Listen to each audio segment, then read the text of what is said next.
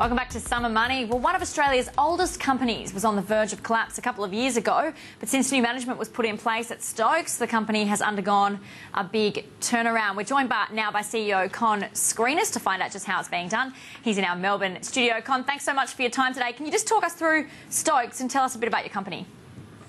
Yes, thank you. Well, Stokes was established in 1856. It's a 157-year-old company that's been in the manufacturing game for all of that time. And over the past 20-odd years, it's focused on appliance parts and electric element manufacturing. And in more recent times, it's struggled under that manufacturing regime, and it was losing money for probably the last 7 or 8 years, and on the verge of collapse when we got hold of it in October of 2012. All right, and since then it's been through a big turnaround. Can you talk us through what this turnaround entailed?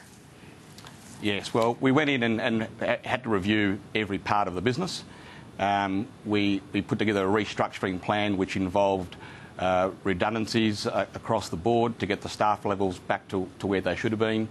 We consolidated our operations and warehouses.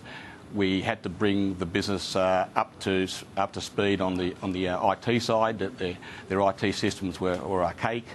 New websites, new operating systems.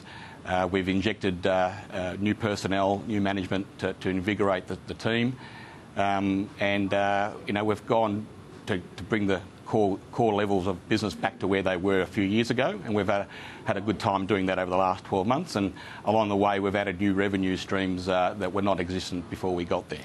No doubt you're happy with the result, but do you still have a bit of a way to go?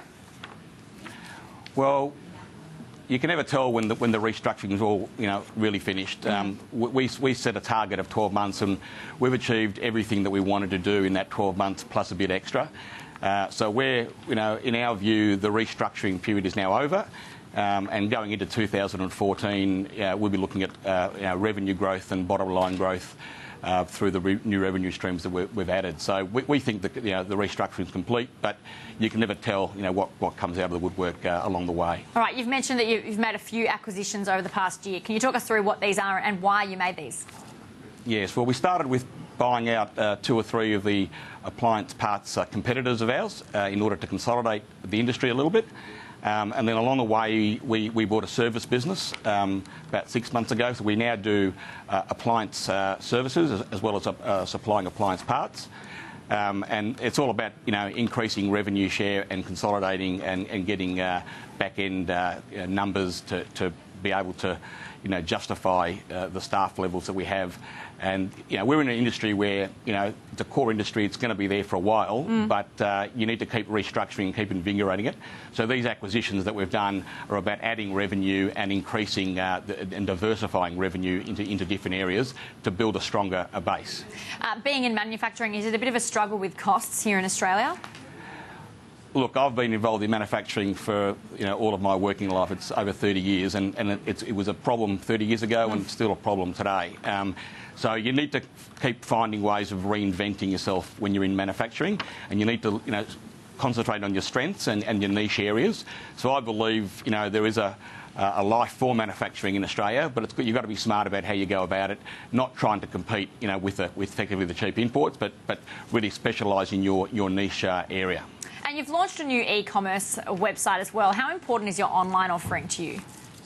Well, we're really building the whole business around that. We have to become more efficient in delivering the service that we deliver. And prior to us getting there was no e-commerce presence at all in the company. So we've put a lot of money and effort into putting that in place.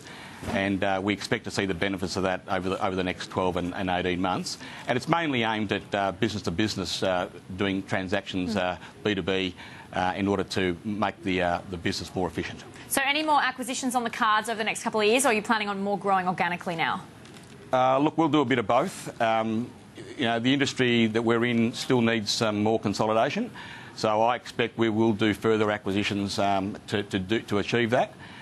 We've got an eye on a couple at the moment that we're beavering away at, but at the same time, we need to be able to grow the business organically, and we've had results of that over the last 6 months as well. So we're pleased on both fronts. And obviously you've seen quite the appreciation in your share price. I think it was 18 cents and now it's at 40 cents. That's about 122% rise over the past year. Do you expect there's much more upside?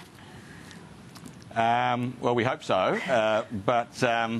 Look, there's been a bit of forward thinking put into our price because the shareholders have backed the new management to complete the turnaround and deliver the results. So we think the share price is sitting at a spot where it probably should be at the moment, and we need to do a bit more work, I suspect, to get it up to the next level. But we've got things in the pipeline that we think we'll deliver that over the next 12 to 18 months. All right, Con, thanks so much for your time here on Sky News Business. Thank you. Con Scrinis there from Stokes, CEO of Stokes.